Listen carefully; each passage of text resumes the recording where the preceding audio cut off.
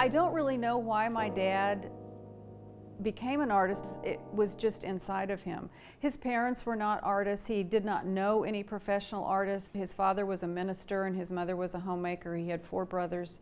They grew up in West Texas, all over in very small little towns during the Depression. Now, he did do drawings in high school, and he did pencil drawings of pinup girls, of famous politicians that would have their pictures in the paper. I think maybe he even did some cartoons for a high school newspaper. So he was already kind of interested in it then. World War II came along. He joined the Navy, so he became a corpsman in the Marines, and he was in the South Pacific. So during the war, he did a lot of drawings and cartoons of his buddies and things that were going on. And when he got out of the Marines, the great thing was the GI Bill had come along, so he could go to school. And so he decided to go to art school. And he went to the Kansas City Art Institute in Kansas City. Once he graduated, they thought, we deserve a little break. So they kind of left on a tour of the West, and they camped out in national parks. They ended up going to Alaska with my dad's brother and his wife, and they stayed there 3 years. There were no jobs in the art field there, so he was a policeman because as he said, he could write a report and shoot a gun, because he had been in the war, and so they needed some people and he got hired on. So after 3 years, they were tired of the long, dark, cold winters, and they came back south, and he got a job at the Martin Marietta Missile Company in Denver, where a friend of his worked, and he got signed on as a security guard. Of course, his plan was, he knew they had a huge illustration department because they built satellites and missiles and all kinds of things for the government. He went to the library and got a book on how to read blueprints. And so he could go into the interview, yes, I can read blueprints. And he just figured it out as he went along. A lot of these illustrators in the art department all wanted to do something different in the field of art than just illustrate satellites. So he had a friend who had a gallery up in Georgetown. He was selling little paintings of the mountains and things up there, and so Dad said, oh, that sounds like a really good idea. As a child, I remember going out on the weekends to Georgetown, Silverton, Silver Plume. He would paint those buildings in the mountains, and he started selling them in the Georgetown Gallery. And so apparently someone came in one day and said, you know, if that painting had a horse in it, I would buy it. So Roy Kurzweil, who owned the gallery, told my dad that, and he said, I can do that. And he started painting horses, and it just kind of took off from there. He just never looked back. Then the big, fabulous Cowboy Hall of Fame, that they called it at the time, Western and Art Museum in Oklahoma City, was being opened in '65, and the man that knew this man asked for a recommendation, and he said, oh, Jim Boren up there in Denver would just be great. Well, Dad did not have any museum business experience at all, but he loved Western art. He was a good painter at this time. And he's one of those creative people who could build all kinds of things. He could figure out how to do it.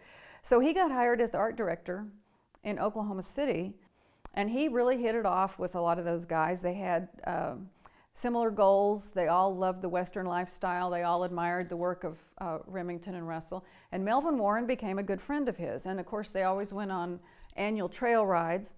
And the guys just, you know, sat around the campfire and chit-chatted and rode horses and did sketches and things. And so by 1970, he had been at the museum 5 years, and he had been painting every evening and every weekend. He worked like crazy because that's what he really wanted to do. And he felt like he was losing money by staying at his day job. So he took a year off and he did great. And so in '71, then he felt like he could make it just selling his artwork. And so they wanted to move. Melvin Warren and Lucille Warren said, oh, come to Texas, come to Bosque County. We came down here, and Joanne had 4 or 5 farms, ranches lined up.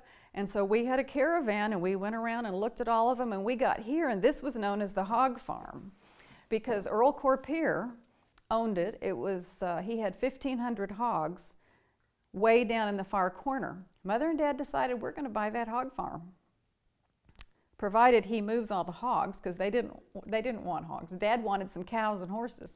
And so that's how we ended up here. It was simply because of Mel and Lucille. Well, my dad was a really nice guy. He was just wonderful. He was a wonderful father. He was just the greatest guy in the world. And I don't know how he had the time to give back to the community like he did, but he did. He served on the hospital board for quite a few years. He was the president of the Chamber of Commerce. He was a mentor for Martin Greeley. Martin would bring, even in high school, I believe, Martin would have to tell you when that started, but he would bring groups of paintings over and Dad would give him a critique. There were other artists that would come here from somewhere else in Texas. They would drive up with a carload of paintings and they'd get them all out and wait for the word, you know, but Dad was always giving them encouragement as well as helpful criticism. Of course, I grew up listening to his critiques of all these other people's paintings.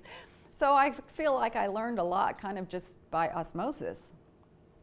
He mostly always emphasized the basics: composition, value, structure, color scheme. He really did not talk about style. I think he, like most artists, feel like style just kind of comes, like with your handwriting. And that's kind of a personal choice, but if you stick with the basics and you have those covered, then you can work in whatever medium or style you want to. He didn't have much sympathy for people who whined around and complained that they needed a lot of elaborate stuff to do their work. You just got on with it. And he had a deadline, and he had a strong work ethic, and he just got the paintings done. And he worked out there sometimes till 10 o'clock every night. He felt like it was a job, but of course it was a job he had worked a long time to be able to do.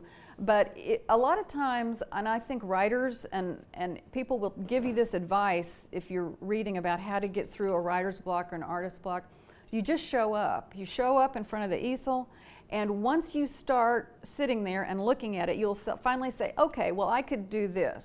Oh, well, okay, I could do this. And before you know it, you're involved in your creation again, and you keep coming up with ideas, but it doesn't always happen when you're in watching TV. It happens when you're sitting there and you're saying, okay, I'm just gonna let my mind work on this, and it happens. But yes, you do have to show up. You do have to just get with it.